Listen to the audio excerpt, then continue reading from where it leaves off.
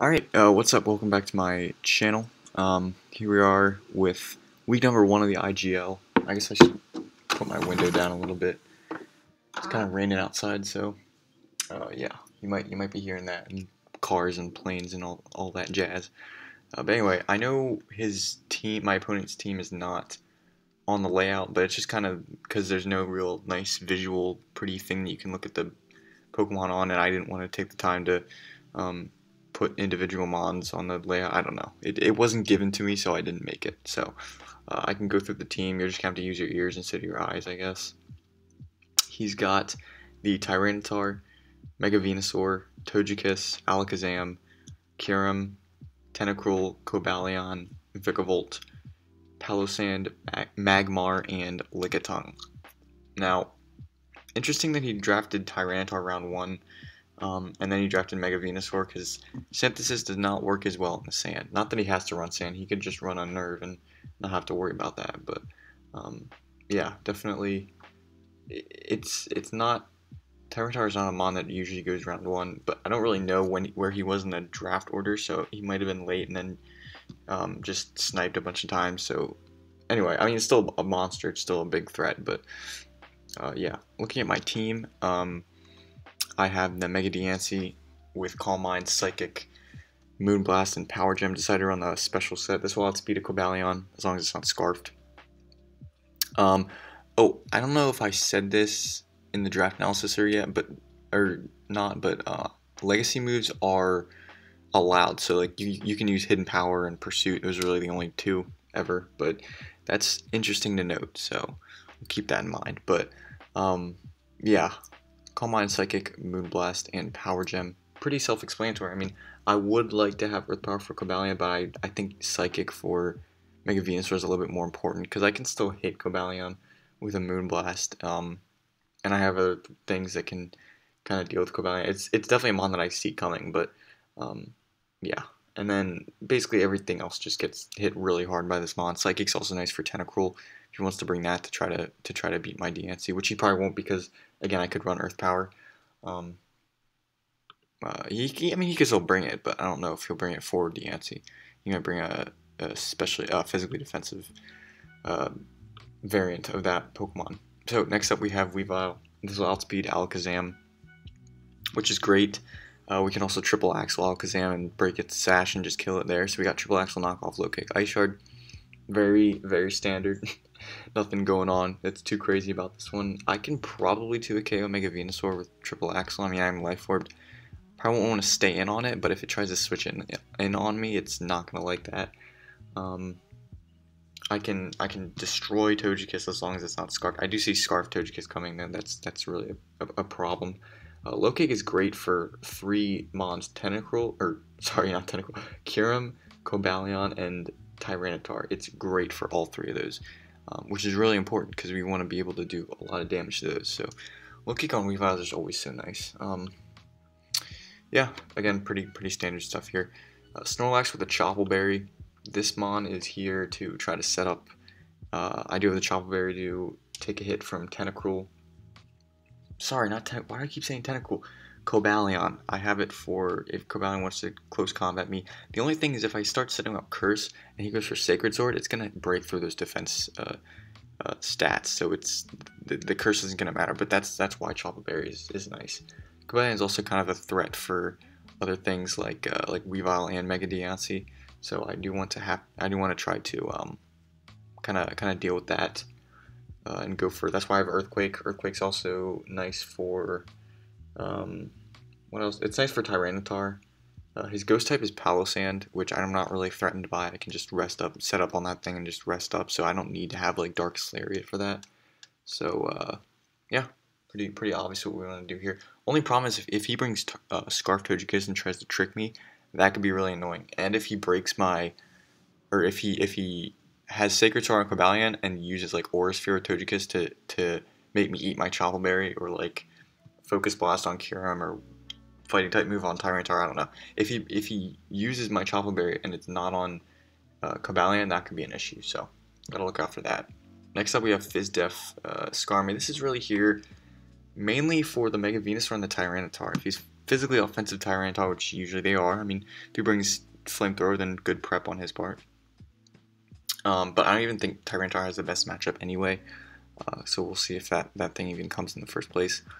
Safety Goggles is nice because I can basically, as long as Venusaur doesn't bring Hidden Power Fire, I can just completely wall that thing with this mon, and I can Brave Bird it and then roost off some health. I probably should be speed creeping it, but I felt like the maximum bulk is going to be really helpful for Tyranitar. Body Press is also great for Tyranitar, Cobalion, and Kyurem. Sorry, I had to stop talking for a minute there. And yeah, that's basically it's great for those two mons, which is his first two picks. Also, if Kyurem runs physically offensive, it's great for that too. Yeah, and Cobalion, I guess. It's nice for Cobalion. Although that mon can Volt Switch, which can be annoying. So now I have the Rotom Heat. This is a specially defensive variant. It's here for the Togekiss, because Scarf Togekiss is really annoying. If he starts air slash flinching me, he's got coverage, which is pretty good for my team, like Flamethrower for Skarm, or Sphere for Snorlax. So that thing is a little bit of a threat. That's why we have this Rotom Heat. This might turn into Silvally Psychic, because I do have an issue dealing with Alakazam as well. But I don't like a timid Life Orb Psyshock just too kills me, and a timid Life Orb Psychic just might, even if I'm at full health. So yeah, that's kind of an issue. Also, Silvally is a little bit better for Mega Venusaur. I can't really beat Mega Venusaur with this set, but I could maybe wear it down a little bit and then Pain Split. Pain Split's great for just recovery. He won't want to stay in with Togekiss, which is great. I can just Volt Switch out. As long as he doesn't bring Palossand, that's like the freest Volt Switch. So Defog's also really nice for things like Weavile, and I mean that's basically it. Just in general, rocks are kind of annoying, so yeah, that's great. And then we can Pain Split. Overheat's just kind of there to do a lot of damage if he switches something out, and it will do a lot of damage, so that's good. Last but not least, again, okay, so basically this might turn into Silvally Psychic. I had a mock with Silvally Psychic that I got destroyed in, and then I had a mock with Rotom Heat that I did really well in, so I'm not really sure which one is going to come, but I think this is the set I want to bring. So last but not least, we have the Mienshao. Choice Scarf going to outspeed Togekiss. No, that's not a thing. What is this outspeeding? Kyurem. Scarf Kyurem I can outspeed. I really wanted to go Adamant, but I didn't want to risk him running max speed Scarf to Kyurem and outspeeding me. That could be annoying. So close combat U-turn, or not close combat knockoff U-turn Poison Jab with the Regenerator. So that's gonna be really nice. It's just nice. I wanted a comfortable lead that I could lead against anything. If he brings Tyranitar, I could definitely see him leading with it, trying to get rocks up and getting the sand up. He could also lead Venusaur just to get the Mega off and see what it does, what it wants to do. Predicting maybe my Mega DNC lead or something like that. But yeah, in either of those cases, I just want something that can lead off and just Choice Scarf U-turn. I'll outspeed anything. He can also try to lead Cobalion, in which case we'll probably threaten it out. If we don't, then I can just U-turn and then kind of I can go into Skarmory or something like that. Maybe even Rotom. Kind of deal with him. Go from there if he tries to get rocks up. So yeah, this is set. Poison Jab is nice for Togekiss. Knockoff is nice for Palossand. U-turn is great for everything. So that's the team. Hope you enjoyed this team builder. I'm gonna cut to the battle right now and let's see how we do. Week 1. Hopefully we don't go 0-3 again, like the last 2 leagues we've been in. That would suck. All right, I'll see you guys there. All right, here we are with the battle. As you can see, my opponent brought a little bit of a different kind of team. He brought the Mega Venusaur, Magmar, Cobalion, Palossand, Vigavolt, and Tentacruel. So the Magmar is definitely not something I really prepped for at all. I mean, I felt like this team generally deals with it pretty well, so that's fine that he brought it. Don't really know what it wants to do, so that's a little bit annoying. Cobalion is going to be a big threat. I just know it. Palossand is something I didn't really expect to come, but I do have a good amount of things for it. And Vikavolt, I have Rotom there for it, so it's not that big a deal completely. And then Tentacruel is just kind of annoying in general. So I'm just going to lead with my Mienshao, as is my predictable lead. Now this is going to be a long battle, so kind of buckle in and enjoy the ride. So I'm going to go for U-turn here as he goes into the Magmar. No real problem with that.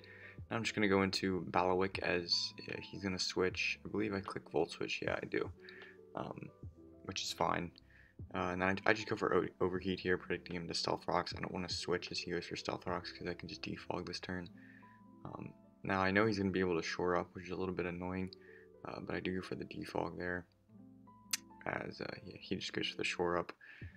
This is fine. I'm going to go into Weavile as I see him going for rocks again, as he does, and now I kind of get a free hit off on something. I know he's probably going to bring in the Magmar, and he does. This thing does get Flame Body, so it's a 30% chance to burn me if I hit him, if I contact him. Luckily, no burn there. I didn't even want to risk it, so I just went into Balawick.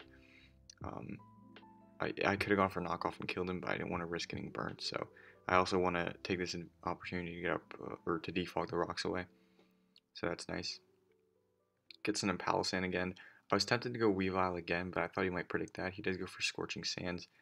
Luckily, does not get the burn, as I'm just going to U-turn here. Seeing as how, I don't know, Mienshao doesn't look like it looks like the most expendable mon on my team, basically.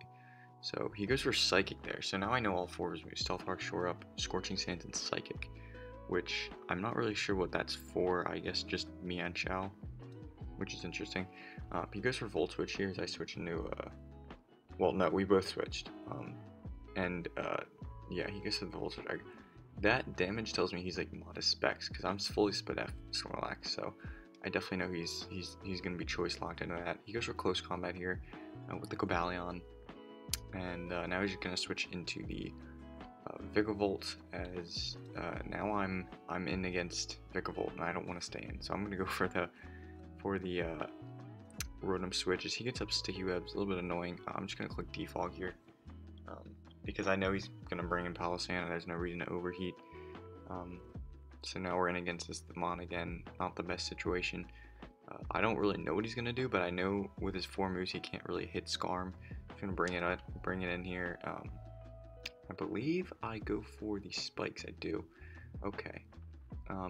Get up spikes as he brings in Magmar. This is fine. I just bring in Balawick.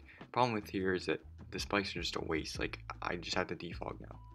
So he's gonna go for Clear Smog for whatever that does for him, as I just defog the rocks and the spikes. Probably could have just Brave Birded against the Palossand and then I kill the Magmar, but then I might get burned, and that might be annoying. So I just Volt Switch as he lets Magmar go down. He does get Whittle damage on Rotom, but I'm still at a decent amount of health for his team. I mean, other than Cobalion, he can't one-shot my Rotom with anything, and I can just Pain Split, so that's definitely good. Now he predicts my Skarmory. I'm really thinking the way he brings in that Cobalion, he either knows he can live a low kick or he's Scarfed. And he does predict the Skarmory there and go for Volt Switch, which is a good play for him. Then I bring in the Snorlax on the Tentacruel. He goes for knocking off my Chople Berry. A little bit annoying there. As I go for a Curse here, not too sure what I want to do, as he brings in the Venusaur. And I know I go for the Earthquake there. Does a decent chunk. But now he's just going to Mega Evolve, and he's going to Leech Seed me, which is a tad annoying. Here I go for the Body Slam, and I get the Para, which is huge. 30% chance coming in clutch, as now he's going to Synthesis, as I believe I just click, yeah, okay, I do click Rest, because I want to get back up to full so I can kind of take on certain things. I can beat Palossand 1v1, I can beat Tentacruel 1v1, I could probably even beat Vikavolt 1v1, but I can't deal with the Cobalion now that my Chople Berry is knocked off, and I'm asleep on top of that, so he predicts, I guess he predicted Skarmory there and goes into Vikavolt, or maybe he just wanted to bring in Vikavolt, so he gets a free switch into Cobalion, as I have to keep Skarmory around, because if this Cobalion's Scarfed, I have no other way of dealing with it without Skarmory healthy. So he Volt Switches here. At this point, I'm kind of realizing that Mienshao is not going to do too much for me in this game. I go for a knockoff to just knock off whatever item he has. He has the Black Sludge. Now he knocks off my Scarf, which is fine. I'd honestly rather not have a Scarf here. So I can change up my moves a little bit. So I'm going to U-turn. As I don't know, Regenerator's nice, so I can keep a little bit of survivability on my Mian Xiao, but Snorlax is just an easy play here. And now he goes into Cobalion. I think I just burn a turn of rest here, yeah, as I don't have Sleep Talk. So I go to Mian Xiao here, just predicting him to close combat and kill me, but he just goes for Volt Switch, which is fine. I guess predicting the Skarmory again. Now he goes into Venusaur. Venusaur, I'm going to U-turn out. Not too sure what I want to do. I go into Rotom here because I want to be able to defog. He goes for Leech Seed. This is fine. I can actually just Pain Split this turn, just to make sure, like, if he Sludge Bombs, I don't die. So I get a good amount of health back there. As he does get fully paralyzed. I don't really know what he went for there. He's only revealed 2 moves, and later he's going to reveal that he has Sludge Bomb, so that's something to keep in mind. He gets paralyzed again, so maybe if that last move is Sleep Powder, this game goes differently in that sense. I don't know, but now I'm just going to Volt Switch, as luckily he doesn't bring in Palisand. Now I'm going to be able to get in the Skarmory, as I believed he was either going to Sleep Powder or Sludge Bomb, and I have safety goggles on Skarmory so that I don't get Sleep Powdered. And then he gets paralyzed again as I bring in Mian Xiao. Mian Xiao is really not important here. I just want him to kill it so that I can get a free switch into something. But, I mean, I'll take it, I guess, as he goes for the Leech Seed here. I was surprised he didn't switch against my Skarmory.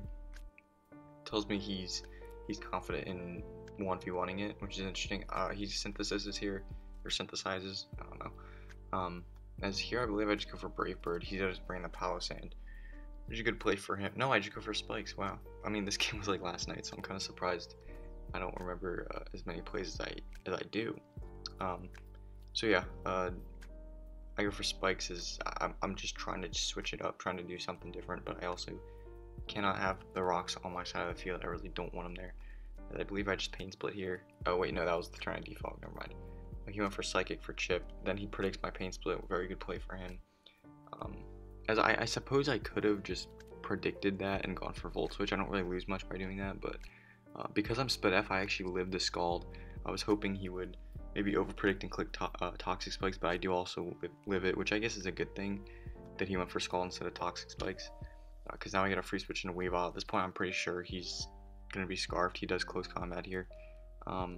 So, yeah, it's really hard to see that he's not Scarfed at this point. So I do go bring in Mega DNC. Seeing as how he had a Spit F drop, I was confident that I could kill him with Moonblast. Given his moveset, he's probably offensive. So I go for Moonblast there, and I don't pick up the I don't know. I don't pick up the kill there, but I'm able to Moonblast again to get the special attack drop, which is huge. And I'm gonna be able to go for Psychic. Does about half. Maybe he went for Synthesis there, but if he did, I could have just Calm Minded on him, and I'm confident his last move wasn't HP Steel. Just, I don't think it would be. It would probably be Sleep Powder, if anything, or maybe HP Fire. But he probably would have gone for that against Skarmory, I don't know. So then he goes in Cobalion. I know that he's trying to beat me with a Scarf, so I'm just going to bring in Skarmory.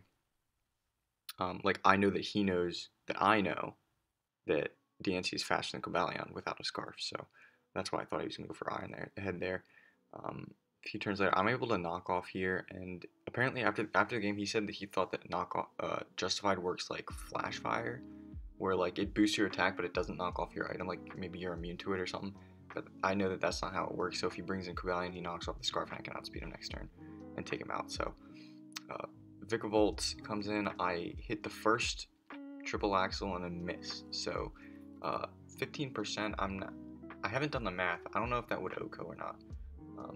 I feel like it wouldn't. I feel like he'd live just on a sliver or something. So Weavile's not able to pick up the last 3 kills. Palisand comes in here, and I'm able to just kind of beat that. And then I know that Power Gem is going to kill Vikavolt. Even at max HP, it'll OHKO from full. So I knock him out there, and that's going to be GG. Obviously very hacksy with the fully paras on Venusaur, and that end game could have gone a little bit differently if I hadn't gotten so lucky. But yeah, I felt like I didn't have momentum for a lot of the game, and then at some point, I think it was when I killed Tentacles, I felt like I had a little bit more momentum with with everything. And then when he brought out Cobalion um, on the Weavile, and then I brought in Manchiata and it died. I knew he was Scarf, and then I got a free switch into Diancie, um, and then everything just kind of I was able to do a lot of damage. I really waited on Mega Diancie. I didn't want to be impatient. This was a really long battle, almost 60 turns, and I just really did not want to be impatient and bring it out and let it die really quickly. So um, glad we got the week 1 dub. Next week I don't know who we face, but should be a good one. I'll try to prep better so that maybe I can handle my opponent a little bit more swiftly. I don't really like having these long battles, but it is what it is. I mean, I got the win, so that's what matters. So yeah, thanks for watching, and I'll see you guys in the next video.